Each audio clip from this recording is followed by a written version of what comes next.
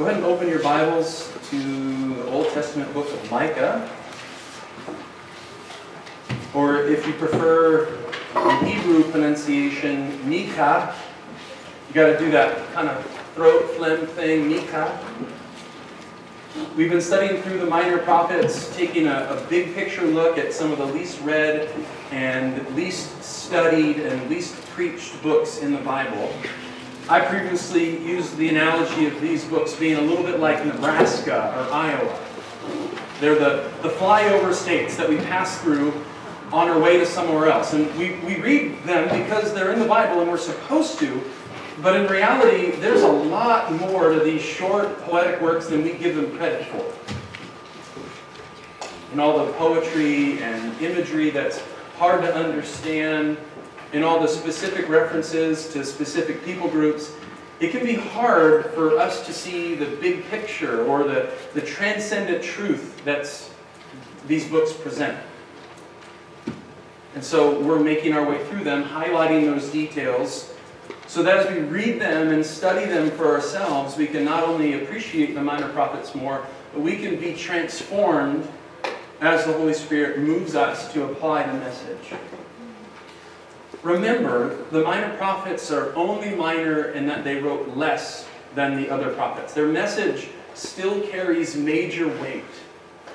They were originally compiled on one scroll called the Book of the 12. Each book reads like a chapter in a larger work. So right after Jonah, the prophet of mercy, who was angry with God for showing mercy to Nineveh, we read in Micah that God will hold the Hebrew people accountable for withholding mercy themselves. But God, who keeps his promises, still offers hope. They will face deserved judgment for their sin, but clearly and boldly, Micah presents hope in the coming Messiah. Now, because of some of the spiritual abuses that are done in the name of things like prophecy, it's worth reminding everyone again that the prophets are not fortune tellers. Biblical prophets do give details about future things, but only as those things are revealed to them by God. They actually have more to say about the past behavior of the people than they do about future things. And the future things they describe come in the form of legal pronouncements. Because the people have behaved a certain way, they violated their covenant with God, God will do what the covenant says. He'll do exactly what he told them. And the prophets announce that in advance. I like the analogy of them working like lawyers that God commissions to bring formal charges against people for their sin. So people violate the covenant agreement they made with God. God brings the charges through the prophet and announces ahead of time what he'll do in response to human behavior. That courtroom analogy, that courtroom imagery is really, really clear in Micah. In Micah 1, verse 2, it says, "Hear, all you people, listen, O earth, and all that is in it. Let the Lord God be a witness against you, the Lord from his holy temple." So from the temple, God through Micah is testifying. He's holding court and he's testifying against people. And like we saw in Obadiah, what Micah says to Israel, God says to all the earth. There's more courtroom imagery in chapter 6.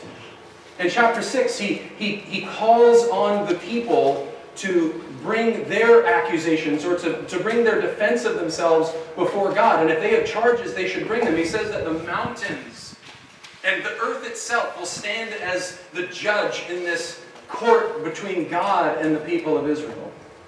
Micah 6:3, God challenges Israel to cross-examine him. "O my people, what have I done to you, and how have I wearied you? Testify against me." So we see this courtroom drama taking place. Micah is the attorney bringing charges on God's behalf. So who is this covenant lawyer commissioned by God? Who is it that's bringing these charges, and what are their crimes? What does Micah prophetically say God will do in response? We're going to follow the template that we've used for all of the minor prophets thus far. We'll survey the book for answers to those 4 questions. Who is the author? Who's the audience? What's the problem? What are the promises? And along the way, we'll make specific application to our lives, because as we see, even though this is addressed to specific people, there's timeless truths that are meant to be understood by all. So Micah was a prophet from a small town called Moresheth. This little village was fairly rural, about 25 miles southwest of Jerusalem. Verse 1 of chapter 1 tells us when Micah ministered as a prophet, and therefore when he lived. It says he served during the reign of Jotham, Ahaz, and Hezekiah. These are all kings of Judah. This means that Micah lived during the time when Israel in the north and Judah in the south were divided. They were functioning as separate kingdoms. Jotham began to rule in the south in 750 BC. Hezekiah died in 687 BC. That gives us a possible span of about 63 years that Micah served as a prophet. His career began, again, while Jotham was king in the south. 2 Chronicles 27, 2-6 describes Jotham this way. And he did what was right in the sight of the Lord, according to all that his father Uzziah had done, although he did not enter the temple of the Lord. But still the people acted corruptly. He built the upper gate of the house of the Lord, and he built extensively on the walls of Ophel. Moreover, he built cities in the mountains of Judah, and in the forests he built fortresses and towers. He also fought with the king of the Ammonites and defeated them. And the people of Ammon gave him in that year 100 talents of silver, 10,000 cores of wheat, and 10,000 of barley. The people of Ammon paid this to him in the king, Jotham. That's in the south.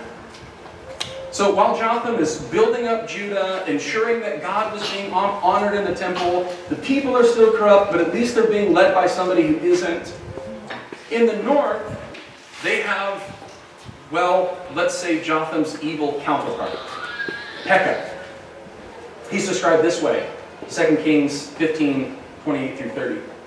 And he did evil in the sight of the Lord, and he did not depart from the sins of Jeroboam the son of Nebat, who made Israel sin. In the days of Pekah, king of Israel, Tiglath-Pileser, king of Assyria, came and took Eon, Abel-Beth-Makkah, Genoa, Kadesh, Hazor, Gilead, Galilee, and all the land of Naphtali. And he carried them captive to Assyria. So Pekah, good king or bad king? Bad king. Made the people sin, getting conquered. Should I switch mics? We're just going to use this one.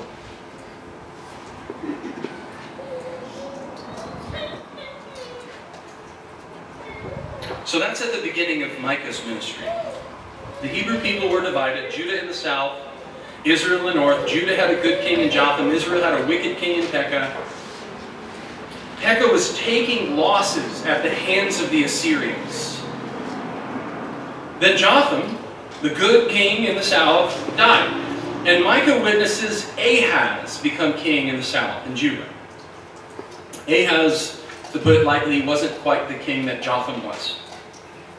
Apparently, Pekah thought Ahaz was weak, and so at Pekah's command, the northern kingdom attacked the southern kingdom. At that time, God sent the prophet Isaiah to encourage Ahaz not to fear. God specifically told Ahaz to trust in him, that he would protect Judah. But Ahaz refused to listen. Instead of trusting God, Ahaz looked to the nation that had been eating Pekah's lunch for help. Who was that? Assyria.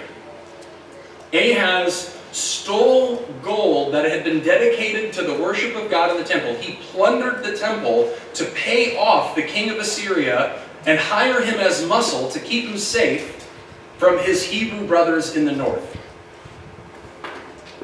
Just so we're keeping track of that, God sent the prophet Isaiah to tell him, you'll be safe, I'll protect you. He said, no, I don't want that protection, stole gold from the temple, and paid Assyria for the protection that God promised. It gets worse. Ahaz becomes so fond of the Assyrians and all their ways that he introduced child sacrifices, the same ones that the Assyrians practiced. He built a replica of the altar that they used for pagan worship. He desecrated the temple in Jerusalem, stripping it of the building materials that he needed to make more of those replica pagan altars anywhere he could build them. In 2 Chronicles 28, 24 through 25, it says this: "So Ahaz gathered articles of the house of God, cut in pieces the articles of the house of God, shut up the doors of the house of the Lord, and made for himself altars in every corner of Jerusalem, and in every single city of Judah he made high places to burn incense to other gods, and provoked to anger the Lord God of his fathers." All right, so we're keeping track. Ahaz, good king or bad king? Super bad king. Micah witnesses Judah being led into the same corruption and sin that characterized the kingdom in the north and that characterized his evil neighbors.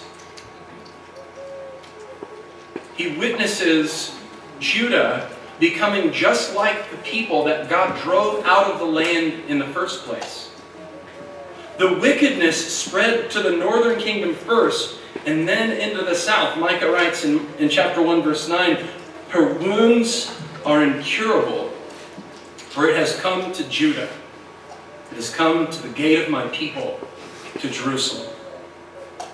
So Micah's the author. We know when he lived. We know what's going on in the nation. He's from Judah, but he brings legal charges against Israel in the north and Judah in the south. There's divided nations in conflict with each other, but Micah calls them both out for the sin they held in common. They were divided nations united in sin. Now, this may be a side note, but we see clearly that Micah's allegiance to God is greater than his allegiance to his homeland or its human leaders. For Micah, following the Lord is greater. It's of greater importance than going along with the party agenda. He's able to identify the sin and corruption on both sides of the aisle. Micah calls out Israel in the north, and then he names city after city in the south, including his own hometown of Moresheth. The point that I'm trying to make here is that our allegiance to Christ should never take a back seat to our political or professional or ethnic affiliations. Our allegiance to Christ should never take a back seat to our political, professional, or ethnic affiliations. We can't let ourselves be blind to the sin and idolatry that exists in our own camp any more than we can give excuses for the sin and idolatry on the other side. Perhaps you felt like this before. I mean, as we come into another election cycle, I find myself wishing I could vote for Jesus.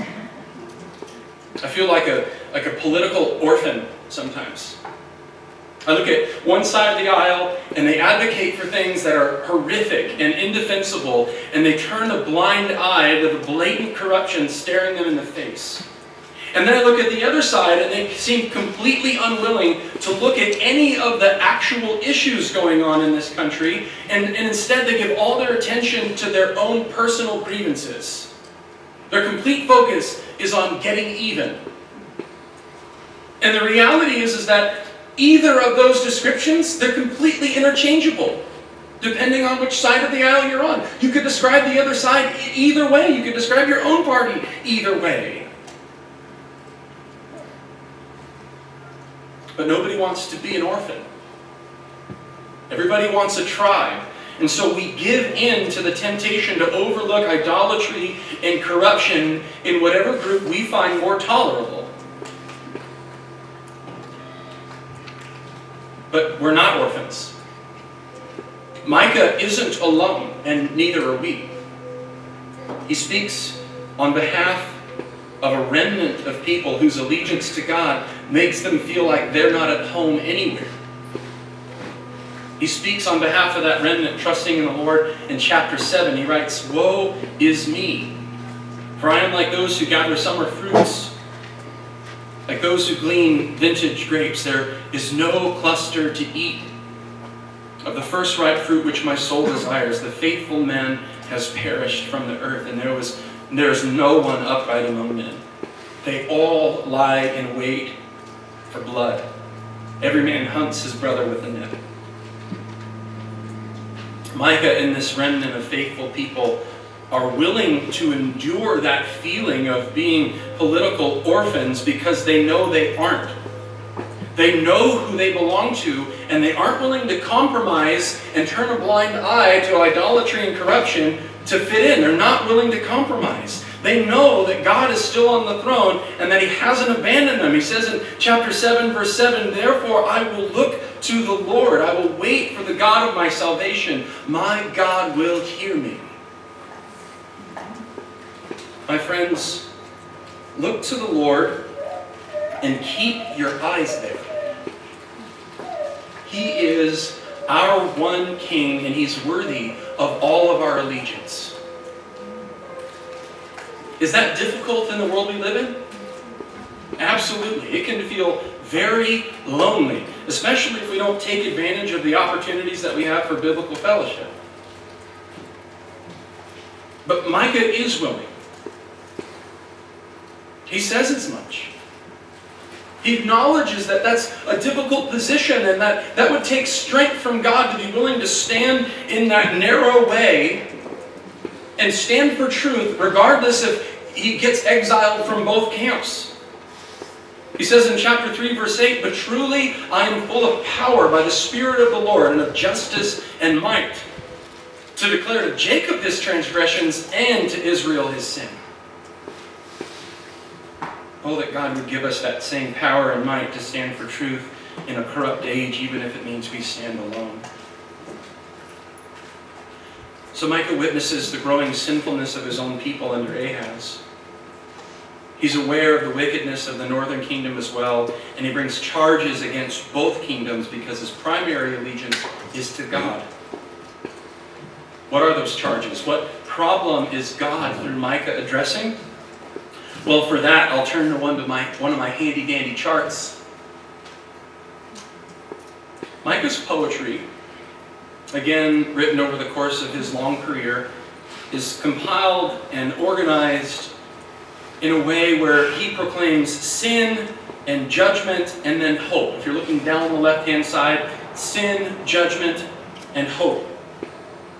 Now, that's not hope in hope. That's hope in the Messiah. Micah has some remarkably specific things to say about the Messiah, and he says them 700 years in advance.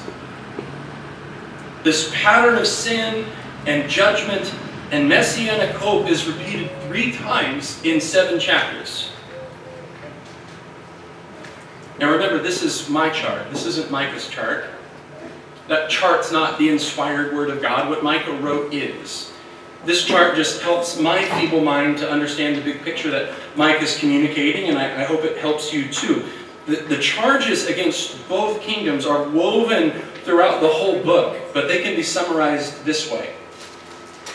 In addition to idol worship and pagan rituals that we already read about, Micah says that the Hebrew people had perverted justice, withheld mercy, and done it all in arrogant defiance of God. And don't worry if you didn't get to read the rest of the chart, because we'll come back to it. That's the problem. That's the charges that he brings up. They perverted justice, withheld mercy, and done it all in arrogant defiance of God. So how did they pervert justice? Remember in the law that God built a system of justice that included mercy. He built it into the law that was supposed to govern Israel. One of the things that we read about in Leviticus is that if a man fell on hard times, he could temporarily sell some of his land to pay his debts. Now, that was more like a long-term lease. And whoever held that lease could work the land and keep the income that the land produced. But each plot of land remained the property of the family God originally gave it to. Whenever that family was able, whenever they were able, The law guaranteed they could buy the land back at a reasonable price, even if the leaseholder didn't want to part with it. And after 50 years, even if they couldn't pay it off, it was given back to them. Justice balanced with mercy. But in Micah chapter 2, verses 1 and 2, we read that those in positions of power dreamed up schemes to cheat men out of that land inheritance. It says this, "Woe to those who devise iniquity and work out evil on their beds. At morning light they practice it because it's in the power of their hand." Why do they do this? Because they can. Because they have the power to get away with it. They covet fields and take them by violence. Also houses, and seize them. So they oppress a man and his house, a man and his inheritance. Micah uses some very graphic imagery to describe how those in positions of power and influence treated the common folk. It says in Micah 3, 1 through 3, "Hear now, O heads of Jacob, and you rulers of the house of Israel. Is it not for you to know justice?" In other words, they should know what justice looks like. "You who hate good and love evil, who strip the skin from my people and the flesh from their bones, who also eat the flesh of my people, flay their skin from them, break their bones, and chop them in pieces like meat for the pot, like flesh in the cauldron." I mean, I don't know that I've ever read anything more merciless. I don't know that I can imagine a more merciless description of how people could be treated anywhere. They're chopped up, their skin is peeled off of them, they're like flesh in a cauldron. He says that to Israel's leaders, that that's how they're oppressing the poor. They're perverting justice. They're withholding mercy. Then in chapter 3, verse 5, Micah puts the prophets in the crosshairs. He speaks of those who are supposed to be ministers of God's word. He says this, "Thus says the Lord concerning the prophets who make my people stray, who chant peace while they chew with their teeth, but prepare war against him who puts nothing in their mouths." So these so-called ministers would offer some feel-good word of blessing, even if it wasn't grounded in truth, to whoever would pay them, whoever would feed them. But then if you didn't pay them or feed them, if you didn't give them what they wanted, or you refused to pay for their ear tickling, they would come and attack you. I mean, imagine you come to church, and I stand up here and I go, "Okay, so you know, you guys bring in a lot of tithe money that I could put in my pockets, and then I'll bless you. If you don't, I'm punching you all in the face." That's what's going on. And we could go on and on. We see references to participation in pagan sex cults. We see corrupt business practices, unbalanced scales. In chapter 3, there's a really neatly packed summary of the sin that characterized the covenant people of God. Again, this is Israel in the north and Judah in the south. Micah 3, 9 through 11. "Now hear this, you heads of the house of Jacob and rulers of Israel, who abhor justice and pervert all equity, who build up Zion with bloodshed and Jerusalem with iniquity. Her heads judge for a bribe, her priests teach for pay, and her prophets divine for money. Yet they lean on the Lord and say, 'Is not the Lord among us? No harm can come to us.'" We see that pattern, that pattern of sin, perverting justice, withholding mercy, arrogant defiance. We have the temple. The temple's here. Nothing bad could ever happen. We could do whatever we want, and because the temple's here, God will never hold us accountable. Absolute arrogant defiance. Again, as we read in chapter 1, whatever Micah says to the Hebrew people, God says to all of us. And so as much as we might wish it weren't true, The people that Micah describes aren't all that different from our culture. We live in a culture full of sexually deviant behavior. We idolize money and power. And the ruling class is full of corruption. In our country, we oppress the poorest among us by giving them just enough free stuff to keep them satiated and happy so that they can continue to empower the corrupt politicians with the way they vote. But perhaps what troubles me the most is Micah's description of the religious leaders and how it's so remarkably similar to what we see among the religious leaders in our culture, in our day. So-called ministers who won't simply open the Word of God and preach what it says in context. Instead, they twist and manipulate God's Word to offer people whatever people will pay them for in the currency of their choosing. Perhaps it's the prosperity preachers shilling empty promises to those who will sow a double seed into their ministry. Perhaps it's those who compromise God's standards and explain away, you know, the parts of the Bible that don't fit cultural values. You just explain those away. Let's talk around them. What our culture calls sin, what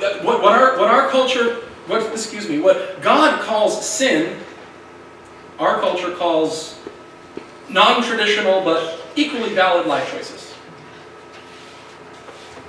And preachers all throughout the United States of America find a way to twist and manipulate God's Word to validate those things that God calls sin. Perhaps it's the ministers who grossly sensationalize certain theological concepts and overemphasize them to appeal to the carnally minded. Every word, every message is about the rapture or manifestation of gifts or some vision or special revelation known only to them. And they do it all in exchange for money or power or the personal satisfaction of having the title pastor. Either way, their primary interest is in satisfying themselves rather than faithfully proclaiming the word of the Lord. And people eat it up. With the same arrogance as the political leaders and prophets in Micah's day, they do it with this arrogance, thinking they won't be held accountable. Notice how they say, no harm can come upon us. But let's not mistake this. Micah is pointed and specific in what he promises. Again, hope has the final word, but judgment from God is certain. As we look at this pattern on my chart again, we see the what and the why of the judgment that God promises. And it's more than fire and smoke. This is not just wrath and brimstone. It's corrective discipline. Don't get me wrong, it's not a slap on the wrist. It's severe, but it's corrective, which is why the hope comes with it. Look how fitting the judgment is, considering the crime. They were cheating people out of their land inheritance, and then God speaks of a judgment day to come in Micah 2:4-5. In that day, one shall take up a proverb against you and lament with a bitter lamentation, saying, we are utterly destroyed. He has changed the heritage of my people. How he has removed it from me. To a turncoat, he has divided our fields. Therefore, you will have no one to determine the boundaries by lot in the assembly of the Lord. What did they take? What did they cheat people out of? Their land inheritance. What's taken from them? Their land inheritance. They're going to be conquered by a people worse than them, specifically Assyria and Babylon. The land made them arrogant. Losing it will humble them. And when the land's conquered, the cities will be destroyed. And look what Micah says will happen to their idols at the destruction of their cities. Micah 1:7. All her carved images shall be beaten to pieces, and all her pay as a harlot shall be burned with the fire. All her idols I will lay desolate, for she gathered it from the pay of a harlot, and they shall return to the pay of a harlot. To the leaders who withheld mercy in their violent oppression and extortion of the poor, God through Micah says everything will be taken. To the lying prophets and the people who flock to them, God says he'll be absolutely silent and speak to them no more. To the corrupt priests who are only interested in a paycheck, he says the temple where they minister will be torn down. All of this will happen in the conquering invasions by Assyria and Babylon. You guys see how the punishment fits the crime? How it's corrective. It's not overly punitive. It's severe, but it's not overly heavy-handed. If the problem is idols, he brings upon them that which crushes their idols. If the problem is arrogance, he brings upon them that which will humble them. And it's exactly what God promised them when he brought them into the land in the first place. Again, Micah is a covenant attorney. They have a covenant agreement with God. They all agreed to this. Deuteronomy 30, 15 through 18. See, I have set before you today life and good, death and evil. And that I command you today to love the Lord your God, to walk in his ways and keep his commandments, his statutes, and his judgments, that you may live and multiply. And the Lord your God will bless you in the land which you go to possess. In other words, if you obey, if you honor the Lord and the land, you get to keep it and he'll bless you there. Verse 17, but if your heart turns away, so that you do not hear and are drawn away and worship other gods and serve them, I announce to you today that you shall surely perish. You shall not prolong your days in the land which you cross over the Jordan to go in and possess. Did God make this clear in advance? Did he tell them exactly what would happen? You're going into the land. Honor me, you keep it. Dishonor me, you're going to get treated the same way as I treated the people that I already drove out. Each judgment is fitting with the crime. The judgment of God is fair and corrective and never without mercy. They've done what God warned them not to do, and so God, being the God of justice that he is, brings upon them the exact judgment that he told them he would bring. They're conquered. They forfeit the land because they didn't honor God in the land. But as promised, hope has the final word. If we can look at that chart one more time. You see that each section ends with a promise that either has been or will be fulfilled in the Messiah.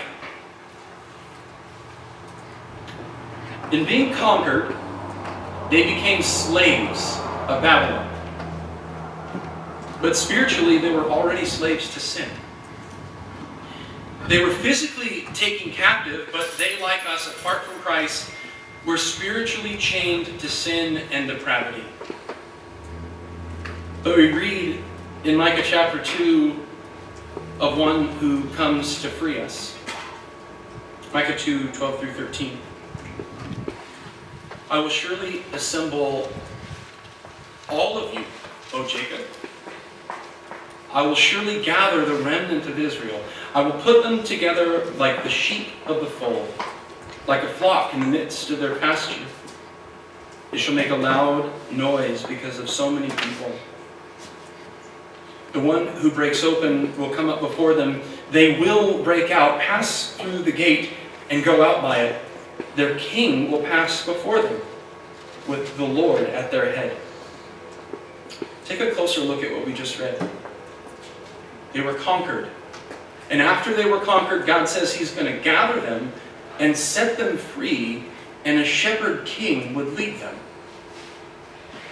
They won't stay in Babylon forever, but that's only half the story. They'll be led by a shepherd king out of their slavery to sin. And then in Micah 5:2, it tells us exactly where that shepherd king will come from. But you, Bethlehem, Ephrathah, Though you are little among the thousands of Judah, yet out of you shall come forth to me the one to be ruler in Israel, whose goings forth are from of old, from everlasting. He goes on to say that in that shepherd king born in Bethlehem, that he would rule and bring peace upon the earth. Again, that's written 700 years before the birth of Christ. And that's why we sing a Christmas song in September. In chapter 4, it says that the shepherd king born in Bethlehem will one day rule from a newly built and better Jerusalem, a Jerusalem that's high above the hills. I don't know how that works. I don't know if Micah knew how that would work. But he says that there's this Jerusalem that's ascended above the mountains. And from there, the shepherd king born in Bethlehem will rule and reign, and people from many nations will come to that king and learn his word and walk in his ways. That's us. That's the church. As I've said many times, there's a now and not yet aspect to the kingdom of God. God did bring a remnant home to Jerusalem. Jesus Christ was born in Bethlehem.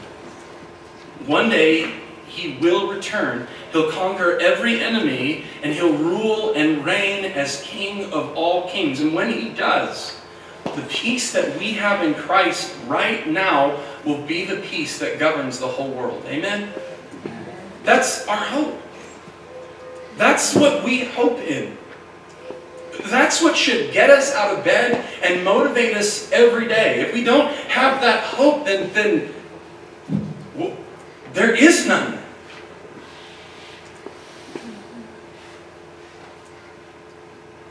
This is the hope that we have in Christ. It's the hope that we know. But the people first hearing Micah seem to have missed the hope in his message. They hear him about judgment, but they miss that promise of peace. They don't want God's wrath, and so they respond. They want to know what they should do in light of the fact that they're guilty before God. Isn't that a common thing?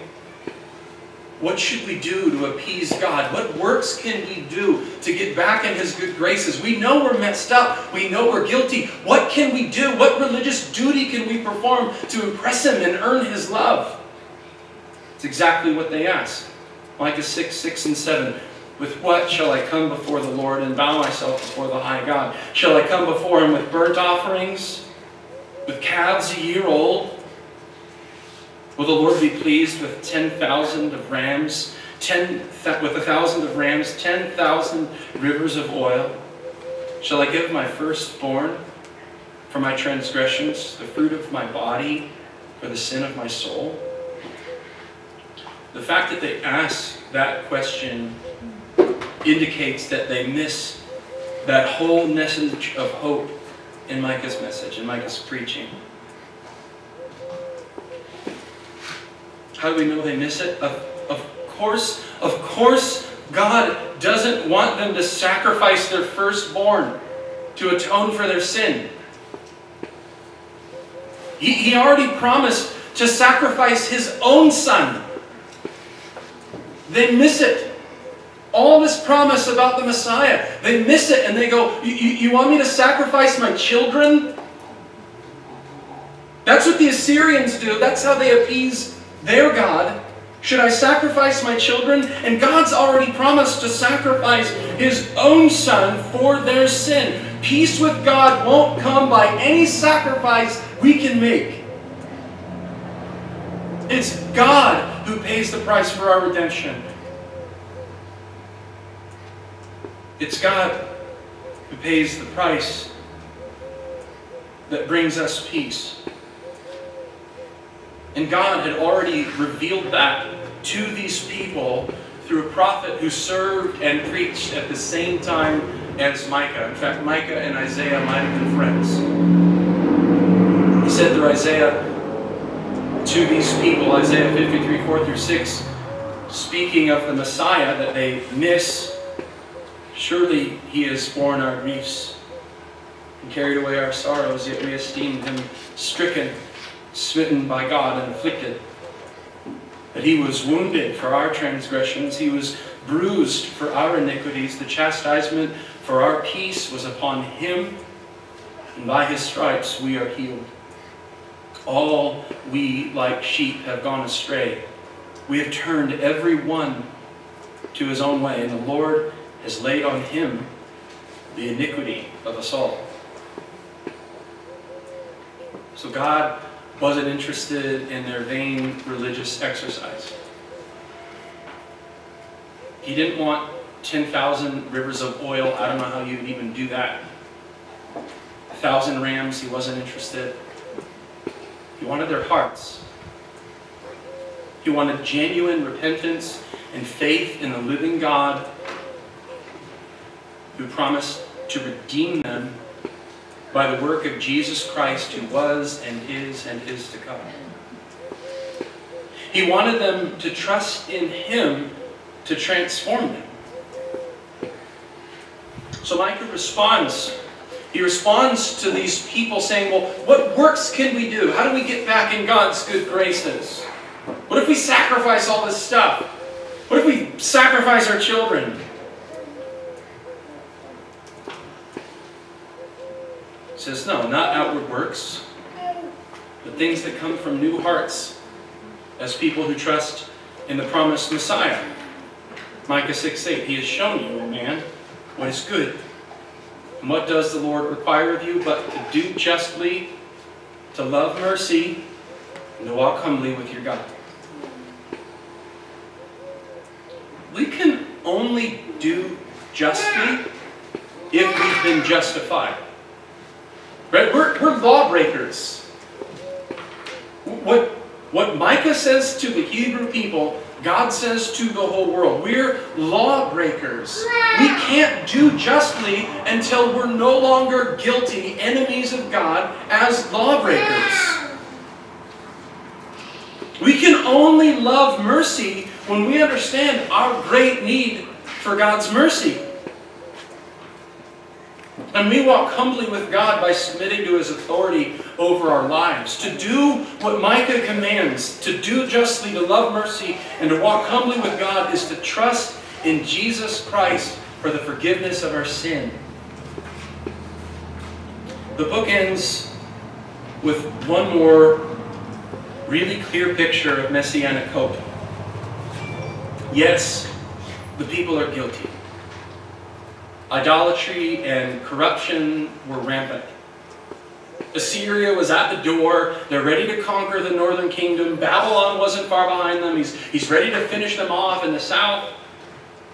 But the shepherd king who was promised to come from Bethlehem would lead a remnant of his people home. The shepherd king who will one day rule from a new Jerusalem will conquer every form of opposition to his kingdom and establish peace on earth forever. But he promises to do one more thing. Micah 7, 18 through 20. And read this out loud with me, everybody together. Slowly and all together. Ready?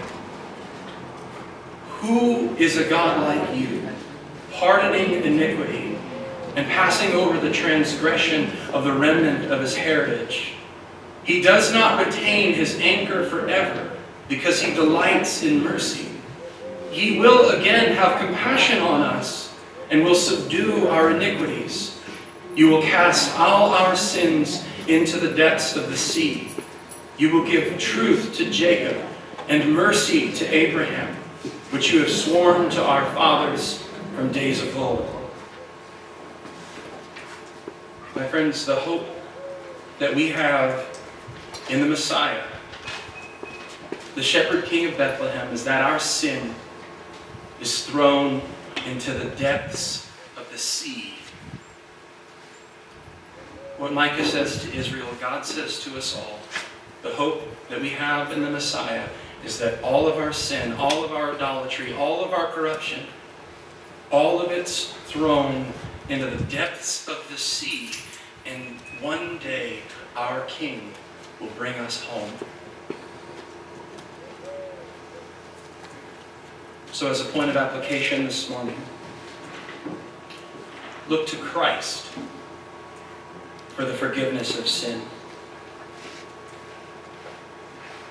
Listen, any honest reflection of our lives will show us areas where we, like the Hebrew people that Micah describes, are guilty. We know that God is a just God, and therefore the penalty of our sin must be paid. It's not unlike the court of law today. Each violation of the law demands a certain payment, be it a fine or a sentence. The same is true in God's courtroom, but the standards are much higher. Our sin, our lies, our idolatry, they're capital offenses. The Bible says the soul that sins must die. So there's no amount of sacrifice or religious exercise that we can perform to atone for our sin. Micah made that really clear. But God, in His great love, not wanting us to perish, gave His one and only Son to die in our place. And by His perfect life and sacrificial death, Jesus paid what we owe. And so there's hope. And it's a hope that will never fail us. But it's only found in Christ. So today, right here and now, turn from your sin and trust in Christ. Look to Christ alone for the forgiveness of sin. And from there, understand that looking to Him and trusting in Him for the forgiveness of sin means following Him and living for Him. It's a fantastic exchange. You'll never be offered a better deal than this in your life if you had 1,000 lifetimes. He dies in your place and you get to live in His place. And Micah summarizes what this living for Him looks like. What does the Lord require? That you do justly, love mercy, and walk humbly with your God. So, ask yourself a few questions. Do you do what is honest and upright and full of integrity? Or do you cheat and lie and cut corners because you have the power to get away with it?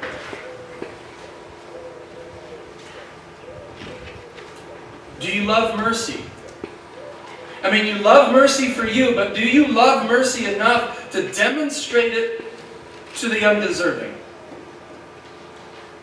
Are you merciful with others? How about when they act unjustly? How about when they don't value what you value, when they are corrupt? How about when they're just hungry and thirsty? Do you love mercy enough to extend mercy and compassion and grace to others? Are you walking humbly? Are you walking submitted to God and His Word, submitting to His authority, even when His Word doesn't fit the cultural agenda? Do you let Him direct your steps and lead you? Do you surrender your plans and purposes to God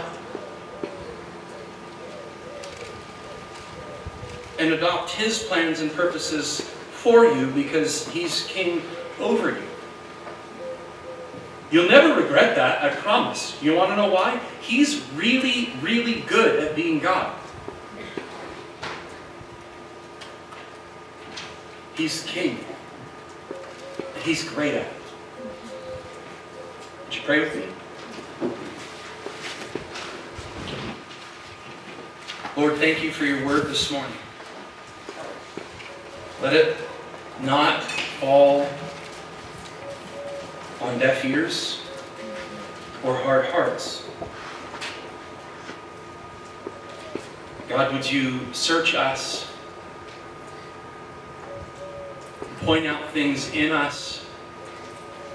If right now we're thinking of all the people that, oh, they should have been there, they really needed to hear that message, Lord, we have erred. You're speaking to us, to the corruption and idolatry and sin that we need you to purge from our hearts and from our minds and from our lives. Lord, would you help us to be people of integrity, to do justly? Would you help us to love mercy? You've shown mercy to us. You cast our sin into the depths of the sea. There's no greater act of mercy than we can imagine. Help us to be people of mercy.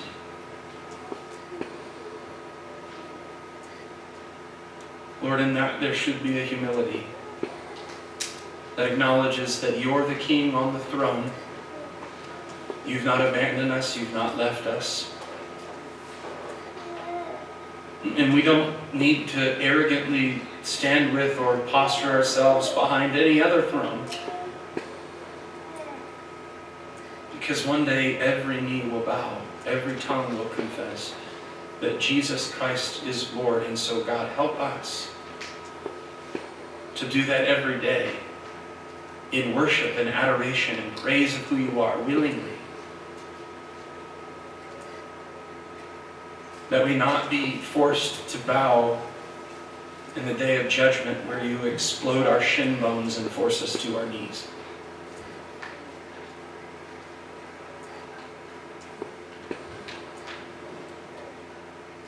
Thank you for the price you paid for our redemption, Jesus.